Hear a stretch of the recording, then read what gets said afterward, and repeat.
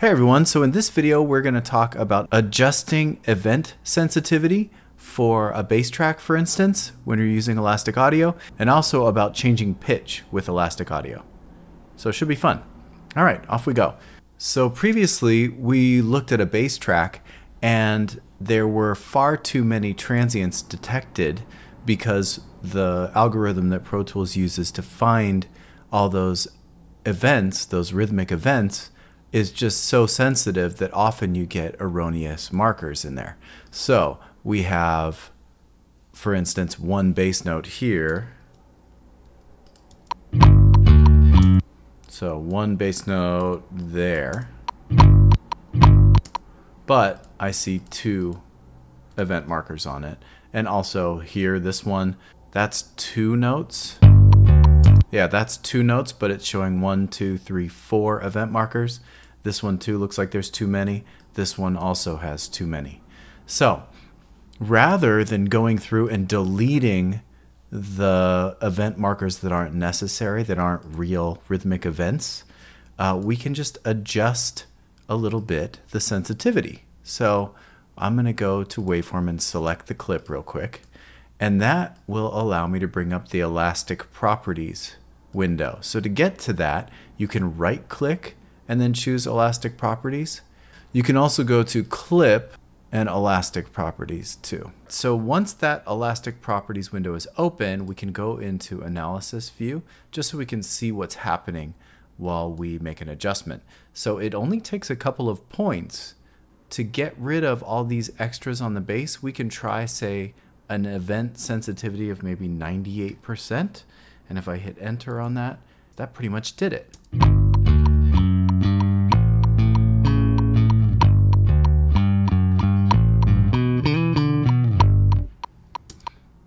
So that's a big help to Pro Tools when you need to then do kind of automatic time change things like conform to tempo.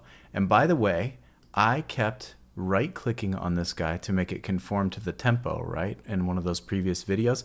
And it kept shrinking my audio up, right? And I kept going, why is it doing that? Why is it doing that? Well, the reason is this bass line is a 2/3 on, it's in a polyrhythm. I didn't even realize it. I just played it. And, but if you listen to the click, so let me turn up the click just a tiny bit. The click's in threes, right? This is in like a 6/8. 1, 2, 3, 1, 2, 3, 1, 2, 3.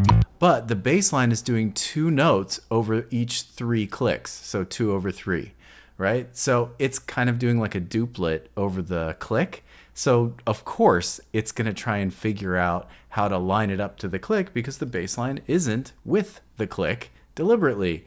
The bass line is a polyrhythm on top of the click. So that's why it kept not working for me. But you can hear it here. 1, 2, 3, 1, 2, 3, 1, 2, 3. But then the bass is doing two notes per every three. 1 and 2. And then every once in a while it does the triplet right with the click. So no wonder Pro Tools couldn't conform this to tempo. But when you have something that actually fits the grid and you right click and go conform to tempo, the whatever instrument you have there should then adjust to the right tempo. And then a triplet here. And then that one is all triplets, so that should be able to conform to the tempo. Yeah, so I think it was trying to turn these into 8th notes, which would speed them up, right? Because it's seeing all these attacks, and it's like, wait, there's 6 beats and there's 4 attacks in there. Those are probably supposed to be 8th notes or something. And so it's trying to push them into, so it fits 6 in the time of these 4, right? Because of the polyrhythm. So anyway, my mystery is solved. I feel much better. Anyway, so we've adjusted this. So now that we could, if we wanted to, quantize this, right? So say that we did have this in 4 and we wanted to just play with it in 4. So now it's in 4/4, right? And you can see that this bass line really doesn't fit with 4. So what if we wanted to slow this down or speed this up so that it fits in 4? Let's see if we can quantize it to that. What we want to try and do is go Event, event operations quantize, and that'll bring up that window, and then we're going to try and put it on the quarter note and see what we get. And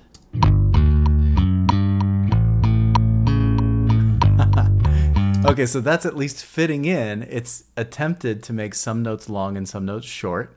So let's see what our analysis did. So we just created a 4/4 meter by quantizing this bass track. But everything's clearly on a click now. So that's another kind of fun, creative tool that you can use. And the real trick for getting a good quantization from this guy is to make sure that the event markers that you see are accurate. So you want to make sure that you've set the sensitivity right so that all your event markers are actually hitting rhythmic places in that bass line, right? So the bass line needs to actually make sure that those lines are hitting actual rhythmic things inside the bass line and not extra event markers inside each note that will then try and get pushed onto one part of the grid or the other. Just to look at this, let's check the event sensitivity on this guy too. And I'm going to put elastic audio on. And then if I look at our analysis of something that has less clear transients, this is the other time when you need to go through and look and make sure that you're getting event markers at the right times. So violins and things that don't have very strong attacks will need something like this so that it can then quantize correctly. So let's try this. So there should be one here. So what you can do is just go through and put them in where it missed them because it didn't have a strong enough attack transient. So there's one there. So we can add one there. I'm going to grab my grabber and just put one in. So we're telling Pro Tools, hey, there's a rhythmic thing there. And there shouldn't be one there because that was a single note. And there's one, needs to be one there. So basically we teach Pro Tools where the rhythmic things are. And was there not one? And one here. So I'm holding down Control, I think it's Start on a Windows machine, to put in a couple of these. Once we've edited it, we can conform to tempo if we want to. We can quantize it if we want to. And the other thing we might want to do is change the pitch. So let's try that. So you can kind of do like a quick and dirty harmony part on a vocal, stuff like that. So let's try it and see what we get. I'm going to keep it in polyphonic. Monophonic will not do pitch changes, just so you know. Okay, first thing to do is elastic properties. So right click and choose elastic properties, or you can get it from the menu, clip, elastic properties. And then you will see at the bottom, pitch shift. So you can go up to 2 octaves in either direction. And so semitones are half steps, right? So there's 12 of those per octave, so you can go plus or minus 24. So first thing we do is let's just see what this sounds like super deep, maybe. Okay, let's try it. Let's go negative 12, so down an octave.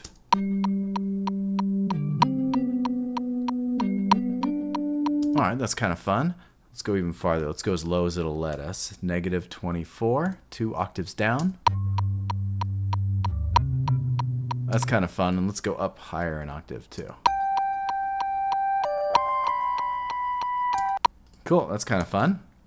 So one thing that you can do with this is you can transpose these things but keep the original. So what I'm going to do is make another track, a new stereo audio track, same channel width as this one, right there. And I'm going to grab this and option click it down here so that I have a copy of it. Then what I'm going to do is turn elastic audio on here, and here's my original, here's the new one. So right now it's just 2 of the same thing.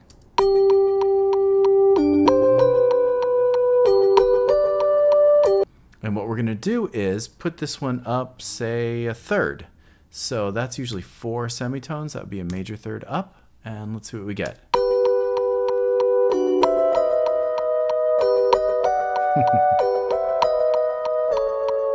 So sometimes it works, sometimes it doesn't. You can see how it could potentially give you a very quick harmony part as long as you know which notes you want to get to. And you can do that with elastic properties. The other way to do it is, say that you wanted to bring a whole mix up a little bit at the end, like a whole chorus or something, and you had MIDI and audio in there together. So what you can do is grab all the audio data, no rhythmic because you don't need to transpose drums. And then what you can do is, we're pretending like there's MIDI data in here, even though there isn't. This is all regular audio at the moment.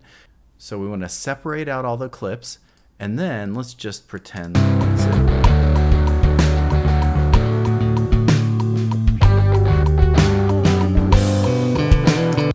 We're going to grab all those clips and separate them out. Remember, you can do that with Command E or Edit, Separate Clip at Selection is where I just did it. So we're going to go to Event and then Event Operations and Transpose. And since Elastic Audio is on all of these at the moment, oh, it's not. Let me fix that one. And is that one good? Yes. Okay, so I've got Elastic Audio on all of these now. And then we're just going to transpose by, say, a whole step, like pretty common for like old school, 60s Motown tunes at the end do that all the time, go up a whole step. So we're just going to let it transpose all of this stuff up a whole step without changing the tempo, just to see what it sounds like. Here's the original.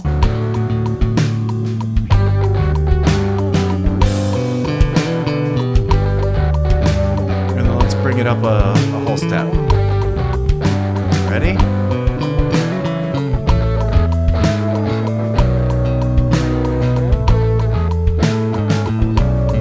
And it actually does a really good job of it, right? I mean, you hardly even notice that it's doing any processing at all to get it there. So you can do this as many times as you want, experiment as much as you want. None of this is destructive. You will not get any degradation of your audio because the elastic audio processing is always happening to the original audio file. So you can just play around, be as creative as you like. So again, that's in the transpose window. And the only reason to use the transpose window over the elastic properties is that the transpose window will also affect all the MIDI, whereas the elastic properties will only get your elastic audio files. So you can do this guy and do it on an entire mix and just see, hey, I want the last chorus to be up, a whole step or whatever you want to do. So pretty fun that.